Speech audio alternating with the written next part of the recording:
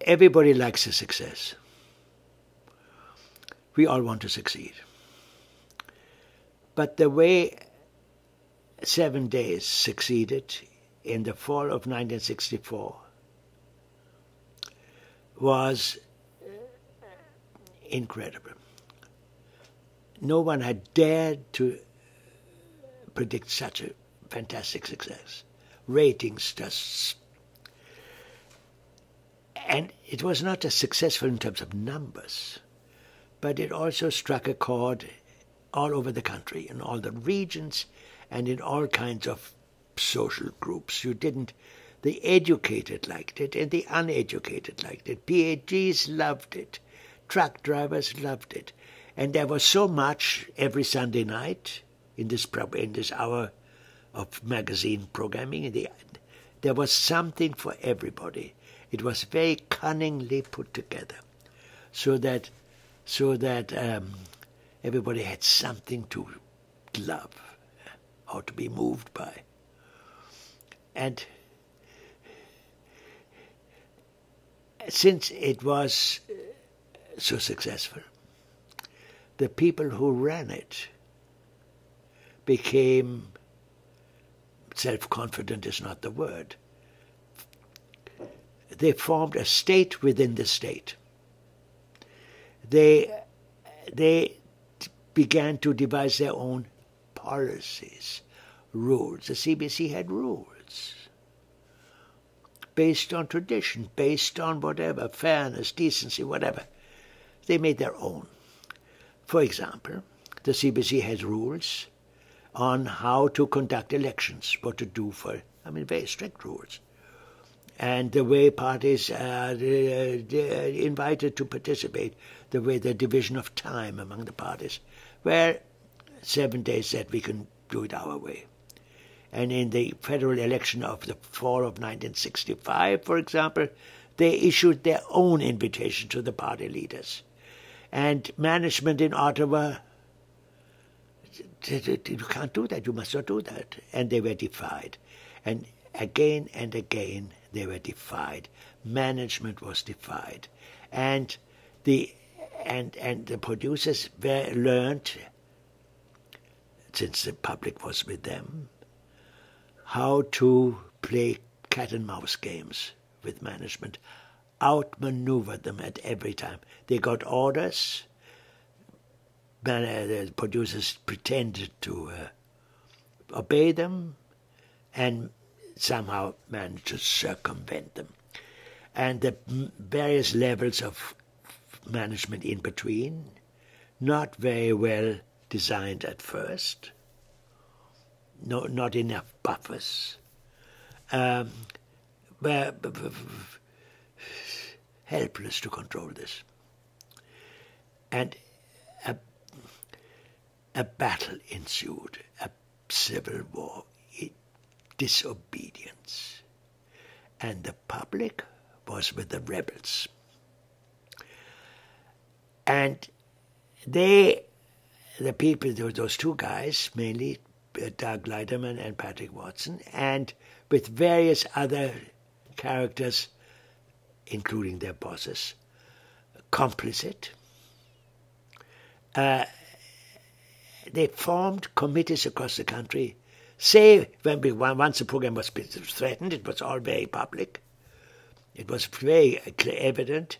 Once it was clear that there was danger, that management was trying to suffocate this program, the country sided with the rebels.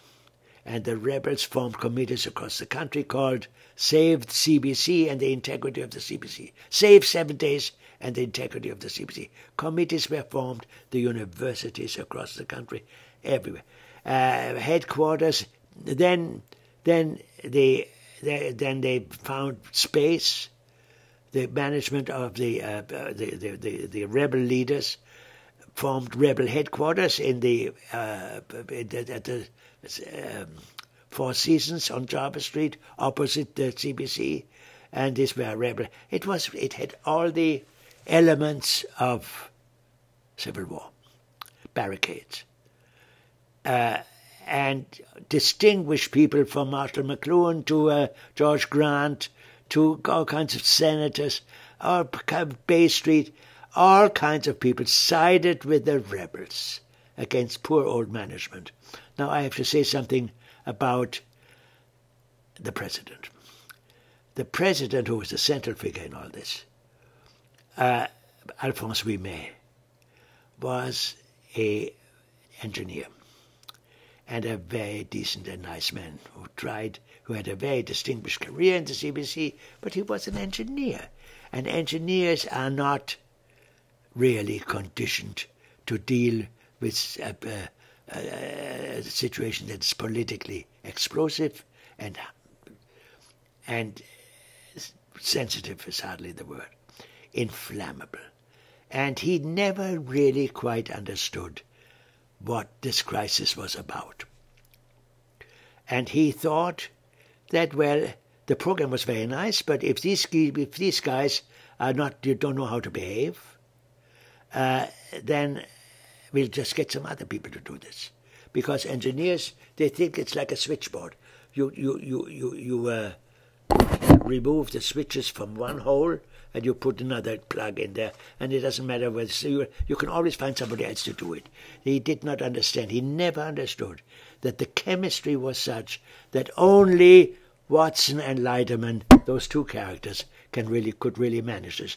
And together with Reeves Hagen, there was a kind of a combination of forces which was very dependent on their personalities. And there was Doug Leiderman, who was introverted and silent and a little frightening and very tough. And then there was Patrick Watson, who was extroverted and charming and a sense of theatre and politically very ambitious. Leiderman was ambitious. They were all very ambitious. But Leiderman was ambitious for the program. He wanted the program to be just terrific. And Patrick Watson was, of course, very ambitious for the program too, but he also had personal ambition. He loved, for example, he met with Judy LaMarche, who was the Secretary of State, who was a member of the cabinet, and there's this kind of, it was known that she didn't get on with the president of the CBC. In fact, that she was very nasty about him. And there you see there where our people sided, solicited support in the government. And the one thing the CBC must not do, which is very, very crucial, it must be independent from government.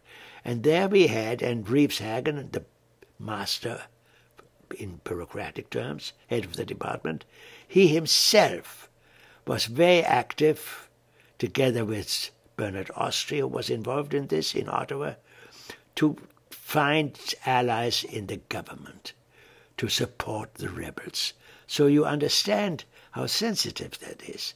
How, you see, there was a federal institution that was at war with the federal authority. It was just the classical kind of situation happening in the 60s.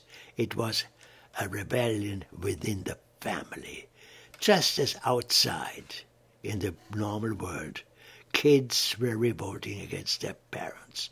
They grew long hair to defy their mothers and fathers. Thus, within the family of the CBC, the children, what anyhow in terms of, in hierarchic terms, producers, because they have no status compared to top management, were rebelling. And now, one of the great problems we met was a very intelligent man and a very honorable man, even though he could not really quite grasp what was happening. But the people around him were not up to his standards. And they were, I'm thinking mainly of one, Bud Walker, to whom he assigned responsibility for 7 days, who was just completely out of his depth. Reeves Hagen and the others could they could out-talk him within 30 seconds, and he could not. He was not up to his level of intelligence. Was not up to theirs, so that it was a hopeless situation, ending in great drama, high drama, in which in the end the government was involved, the Prime Minister was involved, the country was in flames, and it came to an end. Now I have to, before I end this, I have to make something very clear, and it is not understood. The program came to an end, was not renewed after 1966, not because of government interference. It was not the government, not the Prime Minister. No member of the government said to Alphonse Ouimet, the president of the sea, take it off. The president did it on his own, and he said the war was fought and won on the battlefield of policy. The policies of the CBC, not just in hierarchic terms, but also in terms of balance and fairness, were not being obeyed. Whatever orders were given to the producers were mostly not complied with. And it is on the grounds of CBC policies that this program could not be renewed with the people, whoever. The CBC was quite willing to continue the program with other people, but not with these guys who were defying authority. And in this case, as in so many others, in the end, the established order prevails. Now, in this case, it was the 60s.